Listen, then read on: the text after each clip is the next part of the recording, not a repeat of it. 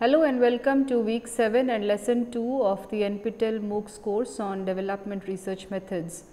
Poverty and issues surrounding poverty appears frequently in development research analysis. However, the notions surrounding the concept of poverty confounds many researchers, including researchers that have moved far ahead in their research work, because the notions surrounding poverty are many, and therefore, it needs to be very clear with regard to what are the different methods of poverty measurements and analysis. So, in this class we will look at some of the very basic notions surrounding the notion surrounding the concept of poverty, and how does one approach poverty or issues surrounding poor people, the so called poor people, when we talk in terms of research methods. So, I have titled this class as poverty measurements and analysis, which is mostly looking at the applications of these notions of poverty and how they can enter into the field of development research methods.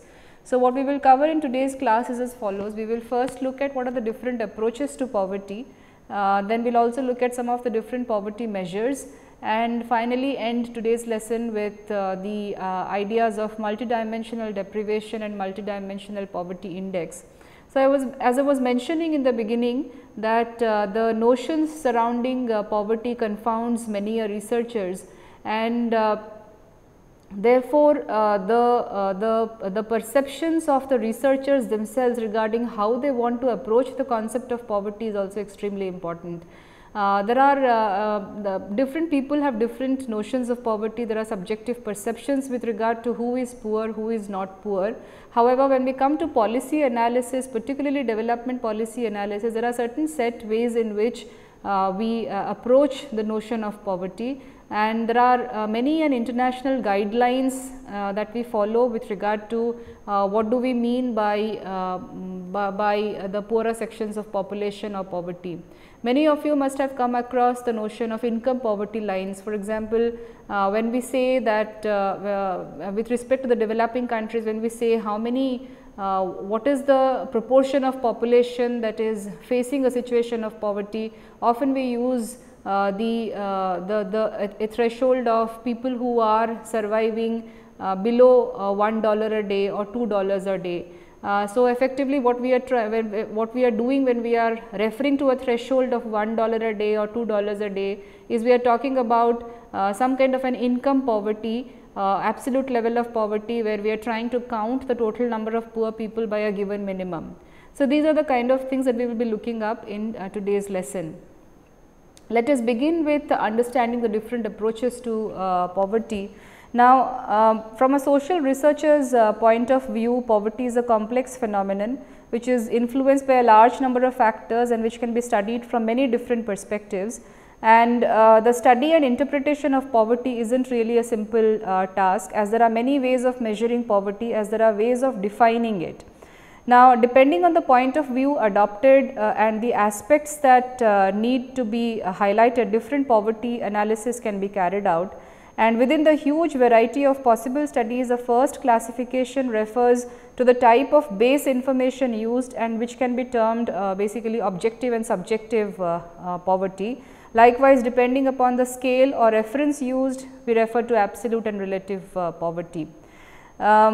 And we can finally, it is also important to distinguish the static studies from the dynamic studies. And dynamic studies basically include an essential dimension, which is the length of duration of poverty. So, in this way a difference arises between transversal poverty and long term or persistent poverty. From a completely different perspective, analysis based mainly on the impossibility of access to certain basic consumption elements are carried out, as it is understood that these limitations can result in a lack of social integration, and therefore, we refer to multidimensional deprivations. So, to begin with, there are these different very different approaches to poverty, as I have just mentioned. Going by the base of information, you have subjective and objective poverty, absolute and relative poverty, which usually refers to income poverty, or sometimes we take expenditures as proxy of income. The duration of poverty is also a matter of big concern, and also looking at poverty in terms of achievements or looking at poverty in terms of the deprivations that an individual or a group of individuals are facing is also extremely important. So, before we enter into the analysis of poverty or analysis of the conditions of poorer sections of population, it is important to decide beforehand what is the approach that we are taking with respect to studying poverty. Now, information collected if we look at objective poverty studies use information collected via variables and whose measurement comes from a researcher's direct observation, which basically gives the researcher a very high degree of objectivity. And the most commonly used variables, as I just mentioned, are household income and sometimes expenditure. And by applying an objective focus, an analysis of both absolute and relative poverty can be carried out. So, let us try to look at what is it that we mean when we say absolute poverty and relative poverty. Many of you may be aware of these descriptions. However, for a development research method student who has from disciplines coming from other than development economics or development sociology, some of these terms may be very new. So, therefore, it makes sense to have an overall idea of where are we going in terms of these concepts. So, let us look at absolute poverty. Now, absolute poverty is defined as a situation in which the individual's basic needs are not covered, or in other words, there is a lack of basic goods and services, and this normally relates to the very basic needs, for example, food, clothing and shelter, and often with time the list of basic needs also keeps on expanding. However, some of these issues related to housing or electricity, sanitation and drinking water has remained a constant for over a large period of time. There is also this concept of poverty is also strongly linked to destitution and can be applied to all countries or all societies. So, when I was referring to the number of poorer people or poorer sections of population living below $1 a day, what we are essentially referring to is absolute poverty, and this is something that can apply to all countries or all societies. So, a person who is considered poor under this criterion is classified in the same way throughout the world. And a related concept is what is called relative poverty. From the perspective of relative poverty, a person is considered poor when they are in a clearly disadvantaged situation either financially or socially with regards to other people in their environment. So, here the focus is mostly on the notion of inequality. Income inequalities between different groups reflect relative poverty, and this the classification between poor people and those who are not poor in accordance with this last criterion depends on the degree of development of the society under study and cannot be transferred to a different society. So, for example, when we say we can consider one country may have poor people, we can categorize the country to be having poor people if on the basis of a threshold. Let us say the threshold of so all those households or families who have an annual income of less than 3,000 euros per year may be considered as poorer people in one country, in a country A, whereas in a country B, all those depending upon the level of development of that country B, all those families who have income levels below 7,000 euros per annum may be considered as poor in those country. So, in country B, the person or a family who is being considered poor may not be considered so in country A. So, this is what we mean by relative poverty, that depending upon the stage of development that a country is in, the notion of poverty may also differ, because the cutoffs or the thresholds will differ depending upon the levels of development.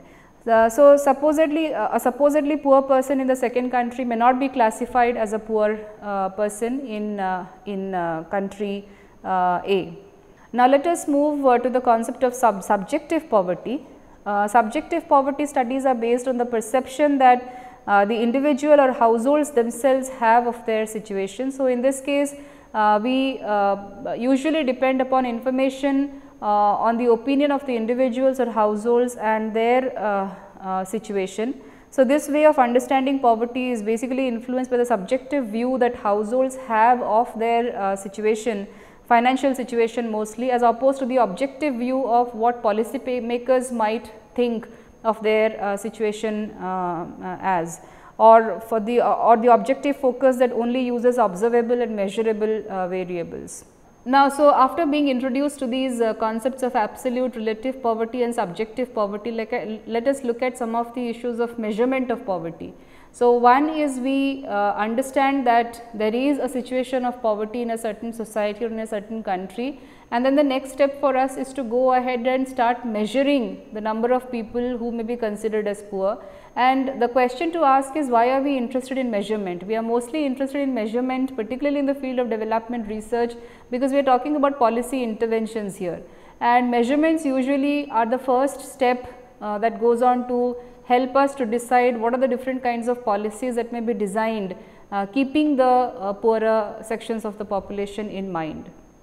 So, in the objective methodologies, the so called poverty lines are used to classify people as poor or as not poor, depending on which side of the line of barrier they are placed. The lines are normally expressed using indicator values, usually monetary, or chosen to measure poverty. The Indian students might have heard of concepts such as above poverty line and below poverty line. So, these poverty line concepts basically come from these notions of absolute poverty lines and relative poverty lines. In the Indian context, income poverty is considered to be the criterion for deciding upon people who are poorer in our society. So, if we have to come up with a definition of poverty line, these lines basically reflect the value of the resources needed to maintain a minimum level of welfare, and they measure the cost involved in purchasing a basket of essential products, usually goods and services, which allow a person to reach minimum levels of satisfaction in terms of basic needs. So, when we are referring to basket of essential products here, we are mostly referring to income. So, the measuring the cost involved in purchasing a basket. So, let us say we decide upon a certain basket of goods and commodities, goods that are being consumed by households or families in the form of, let us say, cereals and vegetables and pulses and so on. So, when we come up with the cost of the food basket, and then we compare it with the household income or the family income that helps in purchasing of the food basket, then it helps us determine whether that family is able to access the food basket given the income that the family possesses. So, that essentially gives us a sense of if accessibility is poor because the family does not have the required income to be able to access the basket of goods and services, then we may say that the concerned family is poor. So, it measures the cost involved in purchasing a basket of essential products which allow a person to reach minimum levels of satisfaction in terms of basic needs. The results that are sensitive to economic development can be obtained from these lines even when changes are homogeneously shared out among the population. And one of these absolute lines that is widely used fixes $1 per capita a day as the value of minimum resources needed for a person to not be considered in poverty. Now, this line can be used in a world context with the implication therefore that any person who lives on less than $1 a day is poor. And this is basically widely used in today's world when we look out for countries where we do a head count of people in different countries, particularly in the developing countries of the world, where they are living below $1 a day per capita, and that gives us a sense of the notion of the incidence of poverty in some of the countries. So, absolute lines are of limited interest in developed countries because, and therefore, we say that one of the characteristic features of developing countries is said to be absolute poverty and not relative poverty. In the developed countries of the world, the concept that is most used is relative poverty. So, absolute lines are of limited interest in developed countries. In underdeveloped countries or developing countries, they are better accepted and are used to a larger extent. Let us also now look at relative poverty lines. So, these lines classify people in the society under study in two groups, those that are most disadvantaged who are called poor and the rest. So, if there is a homogeneous increase of income in a society, the relative poverty lines provide the same poverty rates before and after this rise. And the poverty threshold will be greater, but the proportion of poor people will remain just the same. And in order for percentages of poor people calculated with this type of line to diminish, it is necessary for there to be changes in income distribution. If the income distribution remains more or less the same, relative poverty over a period of time shows similar percentages of people below and above the poverty line. Now, subjective poverty lines are also introduced with respect to when we talk about absolute and relative poverty lines.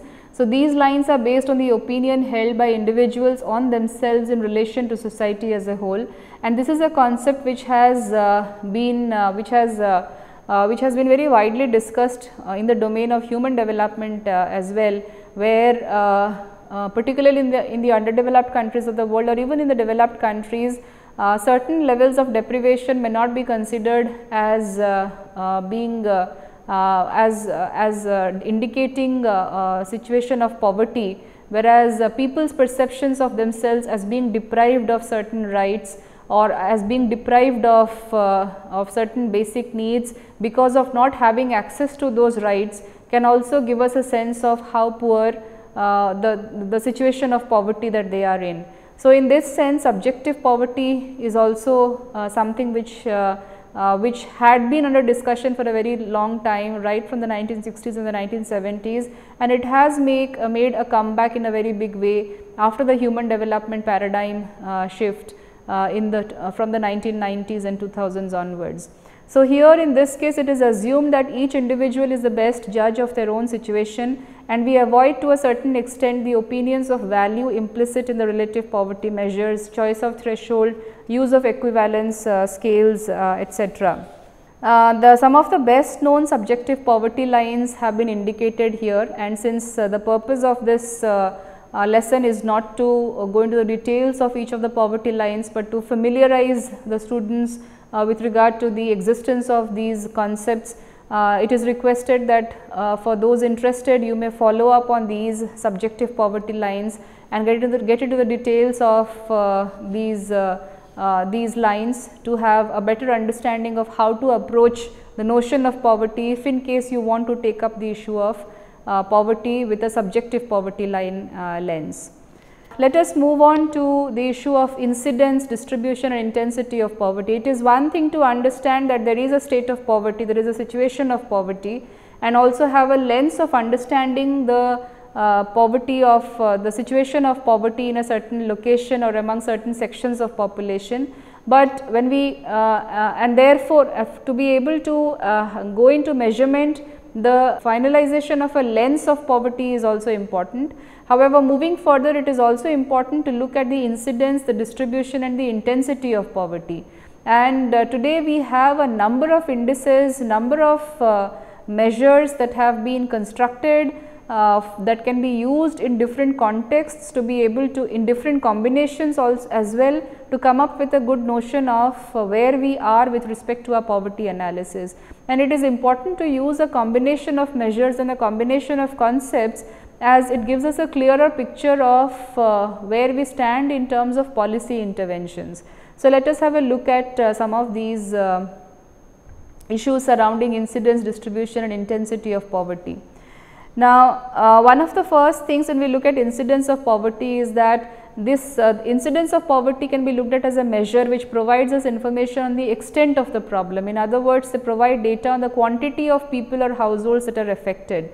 In the Indian scenario, for example, we often make use of the term called official head count ratio of poverty. So, this is what we are referring to when we are saying head count ratio of poverty. When we say that what is the official rate of poverty in India, effectively what we are referring to is what is the incidence of poverty in India, what is the head count ratio of poverty in India.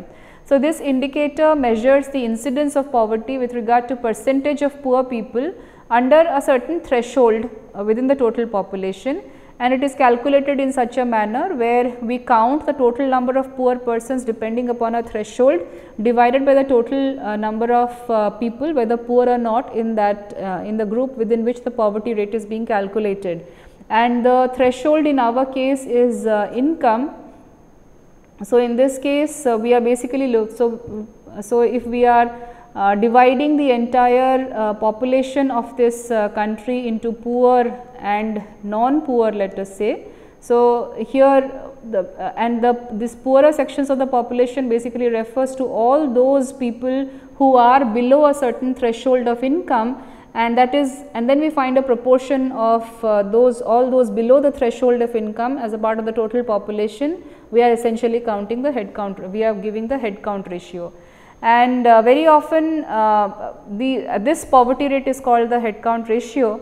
And poverty rates can also be calculated for different population groups according to demographic or socio-economic variables, sex and age, level of education, professional situation, etc. So, if we are calculating, for example, the issue of income poverty in India, if we classify the number of poorer people by gender, by age, by level of education and professional situation, we might find a different scenario altogether.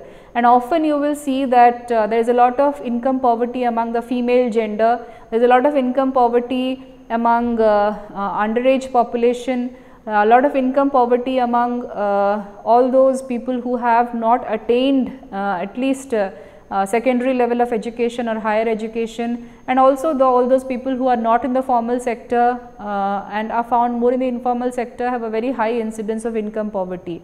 Therefore, looking at income poverty by different population groups also give us a very good picture of where we are in terms of our analysis.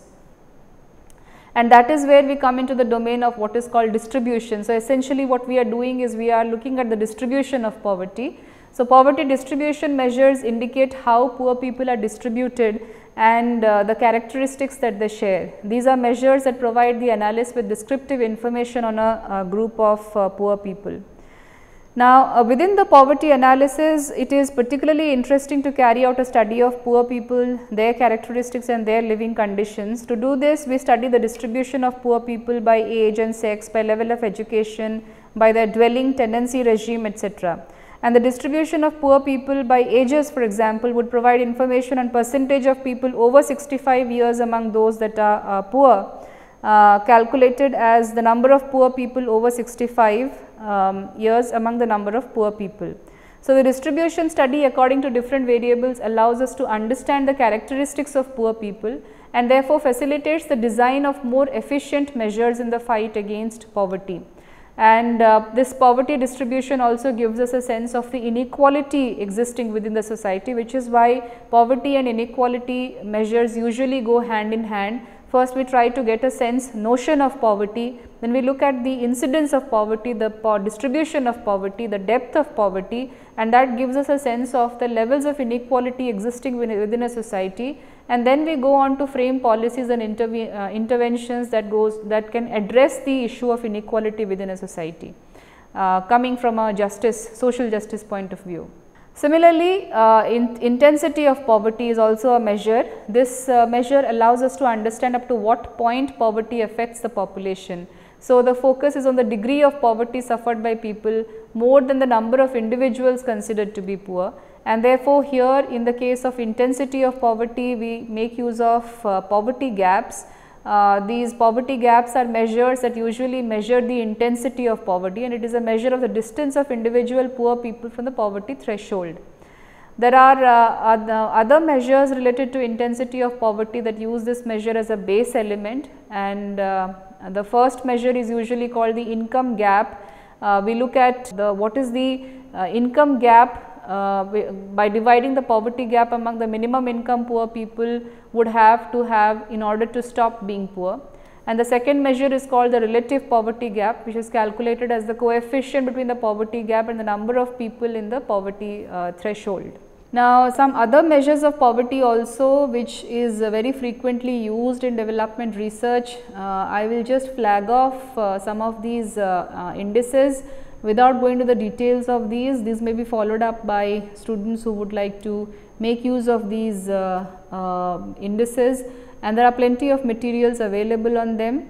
For example, the SEN index, we have the FGT index, the Foster, Greer and Thorbecke index. So, these are certain indices that helps us look up dimensions of poverty through its incidence, intensity and inequality between poor people. Now, there is also an issue with regard to when we are looking at the issue of poverty, we should also be concerned about the duration of poverty, because poverty is not something which is very static, it is also a dynamic process. So, people who are not poor today may enter into a state of poverty because of various reasons, because of various risk factors. It could be because of natural factors, it could be because of social factors, environmental factors and so on. People who are poor today may not be poor tomorrow, and therefore, it is important to look at the duration of poverty. So, without leaving behind the context of relative poverty and in order to incorporate the time dimension into the analysis, measures of persistence of long term poverty are calculated. So, persistent or long term poverty measures deal with information over a number of years in order to calculate the number of poor people. So, what happens here is information is obtained from poor people over consecutive years, and people are classified as poor or not in each of these years following relative poverty criteria. And the persistent poverty indicators aim to reflect structural poverty situations, and they therefore do not consider people as poor who have circumstantially or momentarily fallen into poverty. There are two important concepts that are used in this context. One is referred to as chronic poverty and acute poverty. So, basically we refer to long term and short term duration of poverty, and usually you would see that short term measures of poverty occurs mostly because of certain shocks as a risk factor, could be because of a medical condition, could be because of environmental concerns, could be because of natural calamities where families enter into a state of poverty. Whereas chronic poverty may be because of long term structural features of the family, could be because of caste issues, because of lack of assets in the form of land ownership and so on. So, it is important to look at the duration of poverty and the reasons thereof, and understanding the duration and reasons thereof also gives us a foundation to build our notion of poverty as well, and then develop our analysis based upon the notion that we have developed. Let us now look at the uses and analysis of poverty measures. Now, each of these different ways of perceiving and measuring poverty offers a very different perspective on the same phenomenon, as I have just mentioned. So, for example, even though the isolated use of relative poverty measures provides data on percentage of people who are in worse monetary conditions than other citizens, it does not explain whether the most basic needs of these people considered to be poor are met or whether they feel excluded. And this is one of the problems of the concept of relative poverty. Via the joint use of incidence and intensity poverty measures, it is possible to have a large variety of situations, from a society with a high percentage of poor people where all those who are poor are located very close to the threshold, to another society where there is a small percentage of poor people who are located far from the poverty threshold. Just to make this point much clearer, so imagine a poverty threshold of, let us say, income. Let us say in India we consider 12,000, this is a hypothetical situation where we consider 12,000 rupees per annum per family as some kind of a poverty threshold. So, all those families who are earning an annual income of rupees 12,000 or less will be considered as below poverty line, and all those who are earning an annual income of more than rupees 12,000 per annum will be considered as above poverty line. Now, this is one aspect of the head count ratio of poverty, but it is also important to see that when we are looking at the threshold, what is the proportion of people who are closer to the threshold, both in terms of those who are below the poverty line and those who are above the poverty line. So, we may have a situation where there is 70% of the population above the poverty line, but of these 70% of the population, where are they located with respect to the threshold? Are these 70% located very closer to the threshold, or are they located farther from the threshold? These are situations, these are estimates that will help us, give us a better sense of where we are in terms of our poverty analysis. Another of the key factors for analyzing poverty is to have available measures that take into consideration the inequality between poor people themselves. And all of these measures are essential for obtaining a comprehensive view of the phenomenon, and their complementary use is fundamental in the carrying out of in-depth analysis on poverty. So, one thing that is very clear here is that it is not just the notion of poverty that is important. Along with looking at the incidence of poverty and the distribution of poverty, and the depth of poverty, all of these different measures need to be looked at together to be able to come up with a clearer understanding of where we are in terms of the question that we are looking at. Now, let me end this lesson with the notion of multidimensional deprivation and multidimensional poverty index.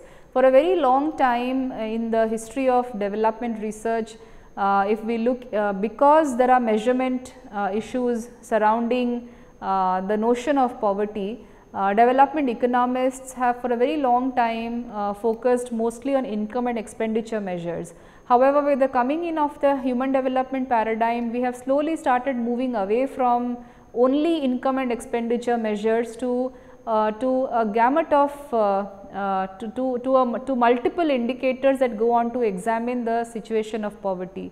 We have also gone on to a plane where we are trying to understand not just the levels of achievements in a society, but also the levels of deprivation in a society.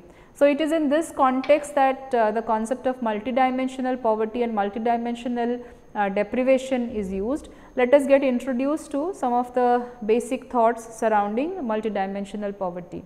So, this is basically a closely linked this concept of multidimensional deprivation is closely linked to social exclusion, to deprivation or the lack of access to certain goods and services which is considered necessary for society, whether it is basic or not. For example, when we are considering social exclusion, let me take a complex example of gender and caste. We may be talking about a labor market where the female labor force is not allowed to participate by virtue of being by the fact of belonging to a certain gender. Similarly, certain caste people may not be allowed to enter a certain market because of belonging to a certain caste. So, in this case there is a measure of social exclusion that has occurred because of gender and because of caste issues.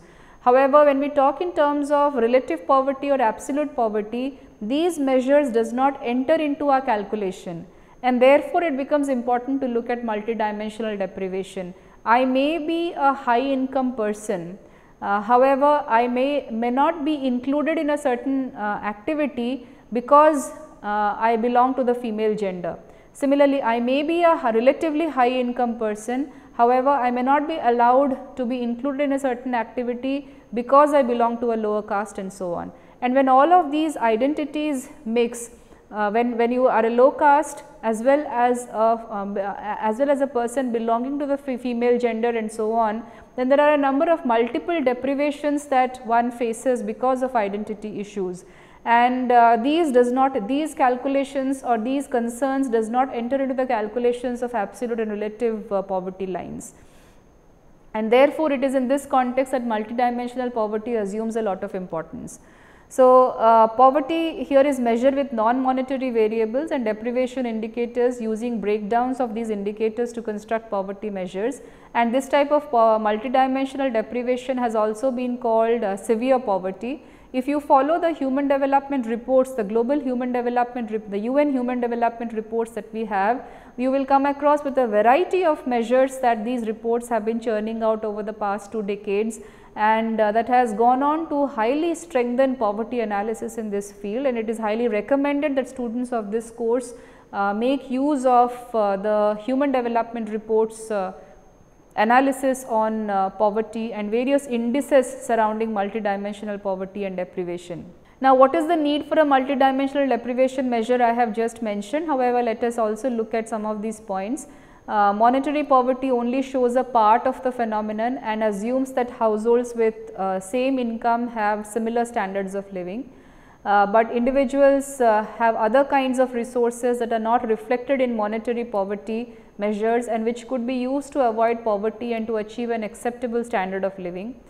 Studies that analyze the link between material deprivation and monetary poverty show 2 groups of poor people obtained through monetary poverty measures and multidimensional deprivation measures were different. As I was just pointing out, one may not appear in the list of income poverty or income poor sections of population. However, I may be multidimensionally deprived because of facing other kinds of deprivations in life.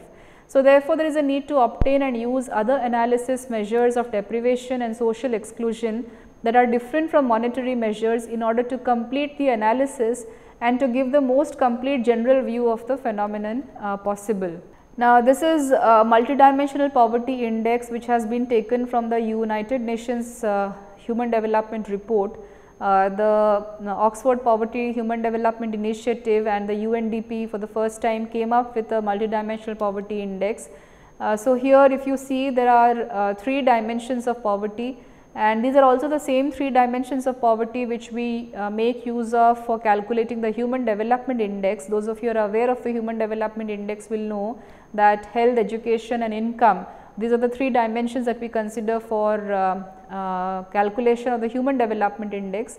And in the Human Development Index, what we are essentially doing is we are calculating the levels of achievements of a country with respect to education, health and income. Whereas in multidimensional poverty, we are calculating the deprivations faced by different countries with regard to these dimensions of health, education and living standard. And here the questions pertaining to multidimensional poverty is based upon the perceptions of the families themselves with regard to their deprivation. So, the questions are answered by the families themselves based on a number of field surveys carried out. Now, these 3 dimensions of health, education and living standard are further divided into 10 indicators. Health has 2 indicators, nutrition and child mortality. So, nutrition within the family and child mortality are process indicators that go on to explain. Also, there could also be outcome indicators which go on to explain the state of health. Education has 2 indicators, years of schooling and school attendance, and living standard has 6 indicators, cooking fuel, improved sanitation, drinking water, electricity, flooring and assets. And so, you would see that in terms of a measurement, instead of focusing only on income or expenditure, focusing on all of these basic indicators which characterize basic needs of families, and also goes on to, and some achievements in each of these indicators can go on to inform various other long term achievements, intergenerational achievements in the families, and therefore, this seems like a better measure than the absolute and relative measures of poverty. So, in this class we try to look at some of the basic concepts surrounding applications of development research methods with respect to poverty. As I was saying, poverty frequently appears in research pertaining to development studies, development practice. However, there seems to be a lot of confusion surrounding the notion of poverty. And as a serious researcher of development studies or development practices, it is important that we first begin with a very clear notion of what is it that we are investigating when we are doing poverty studies. And therefore, it is important for us to have some clarity with regard to whether we are investigating absolute poverty, whether we are investigating relative poverty, or whether we are trying to come up with a subjective perception, subjective poverty analysis, depending upon what the individuals themselves feel with regard to poverty.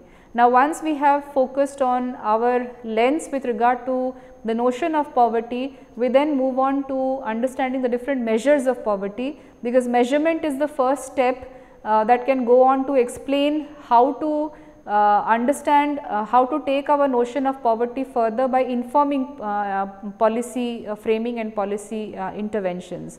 We also, it is in this context we also need to look at the incidence of poverty, the intensity of poverty, as well as the distribution of poverty, and therefore, as I mentioned, poverty and inequality studies usually go hand in hand.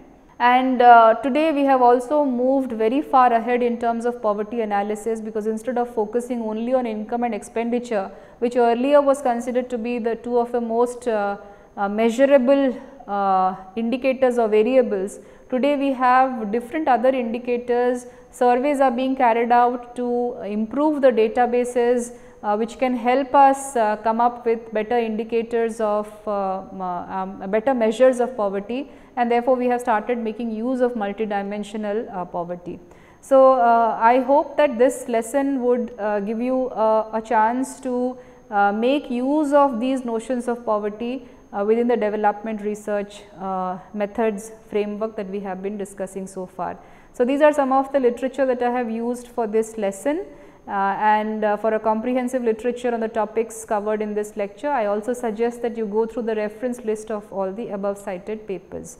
Thank you so much and see you in the next class.